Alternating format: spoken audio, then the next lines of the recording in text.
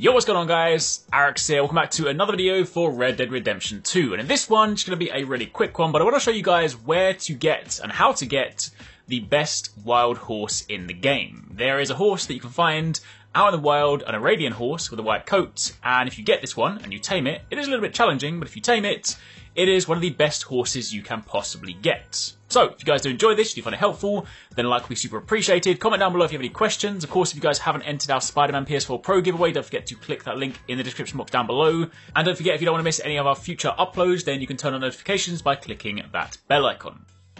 Now, to begin with, in order to get this, what you want to do is you want to head up to the top left-hand corner of the map, the northwest area. You will find Lake Isabella, and this is where you want to put your waypoint. If you head all the way up to here, this is where you're going to find the horse. Now, bear in mind, it is a snowy area, and the horse has a white coat, so it can be a little bit challenging to find, but this is what you're looking for. You might have to kind of wander a little bit around the lake, but this general vicinity is where you will find it. It's a fixed spawn, it will be here, and this is definitely a horse you're going to want to get. Now, being a wild horse, it is also something you're going to have to tame, and some horses are easier to tame, some are harder, and given how good this one is, it is a little bit challenging. But if you guys want a few tips, essentially what you want to do is when you find the horse, you want to hold down L2 so you can focus on the horse as you approach. You want to make sure you're walking really slowly, don't make any sudden movements, don't run towards it, anything like that. Walk very slowly towards it, and if you pay attention to the bar in the bottom right hand corner, anytime that bar begins to deplete, you can quickly tap square to calm the horse down. And again, anytime that it starts to get agitated, just slow down, stop moving, let it calm down again before you begin your next approach. Continue to walk forward and continue repeating this process, calming it down as you go. And then once you get close enough, you can of course pat it, and you can then press triangle to mount it. Nice and easy.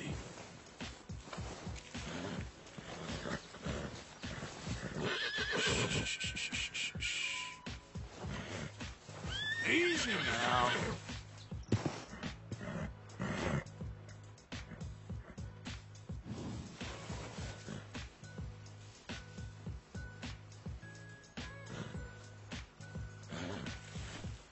Okay.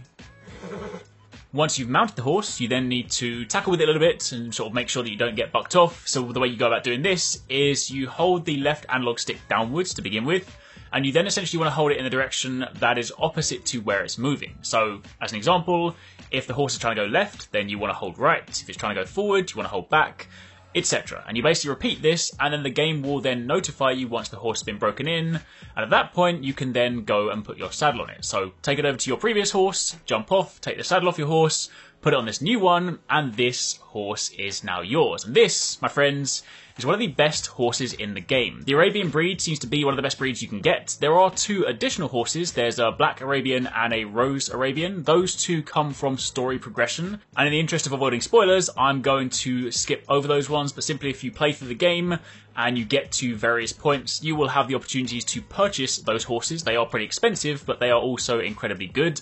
But this one, on the stats front, as you can see here, it has a health and stamina rating of 5, and speed and acceleration ratings of 6. Now, the other two Arabian horses, the black and the rose grey ones, they have the exact same speed rating, the exact same acceleration rating. The only difference is they have a little bit more health and stamina, but again, those ones are ones you can purchase, whereas this is a wild horse. You can get this no matter what progression you have, provided you've got to the point where you can free roam around the map, provided you've got to the point where you can just start exploring.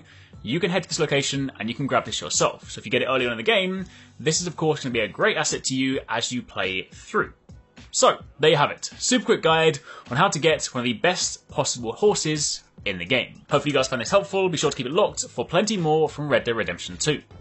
Thanks very much for watching, guys. I hope you enjoyed the video. If you want to check out some more awesome stuff from us here at Arekkz Gaming, then you should definitely try to catch 269 and Paradise Central streaming 6 days a week. You can find a link to the multi-stream in the description box down below. They play a wide range of games, and what's more, we also have the Endgame store. By watching their streams, you earn currency, and you can redeem that currency on the Endgame store for really cool prizes. Those can range from things like games, comics, figures, all the way up to controllers, capture cards, and even consoles. So definitely drop by and become part of the community. Of course, if you enjoyed this video, then make sure you're subscribed and be sure to click on that little bell icon to turn on notifications so you don't miss our next upload.